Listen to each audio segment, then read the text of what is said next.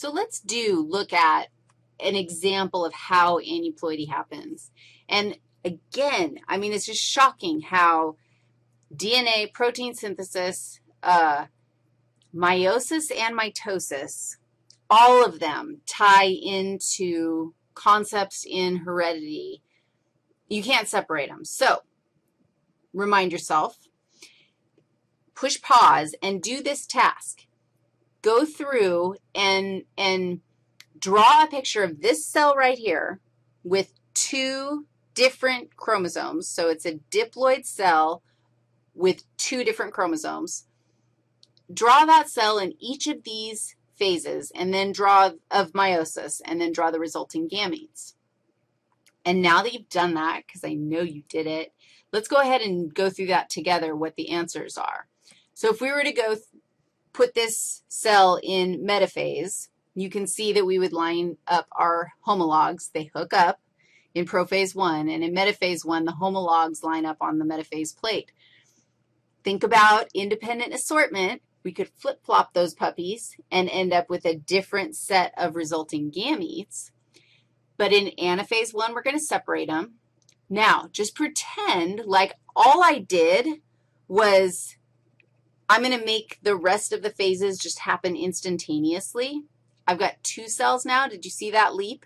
I'm just making this into a cell, and I'm making this into a cell. Now I've got two cells that are in metaphase 2, where the sisters line up on the metaphase plate, and then anaphase 2, where the sisters are split apart, and these are all my resulting gametes. Does that work for you?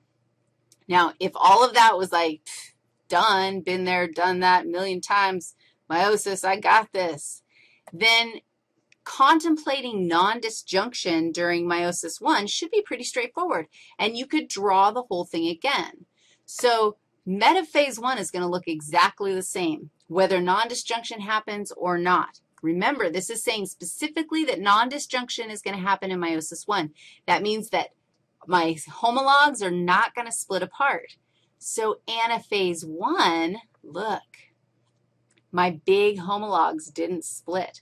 That's straight up a mistake. That's not cool. But now look what happens in metaphase 2. I've got one cell that only has one chromosome, and I've got one that actually has 3. But remember, in metaphase 2, my sisters are going to split. My homologs aren't lining up anymore. And in anaphase 2, everybody's sisters split. And look at my resulting gametes.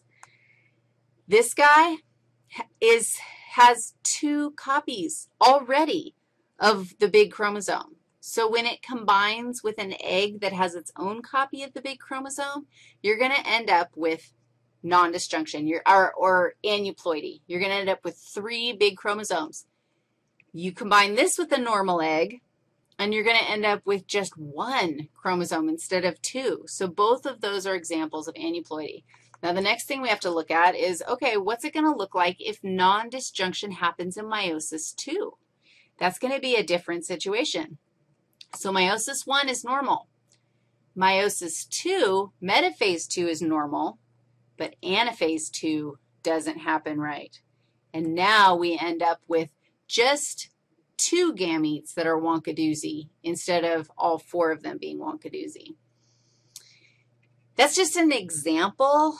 That's like a visual of how this actually happens.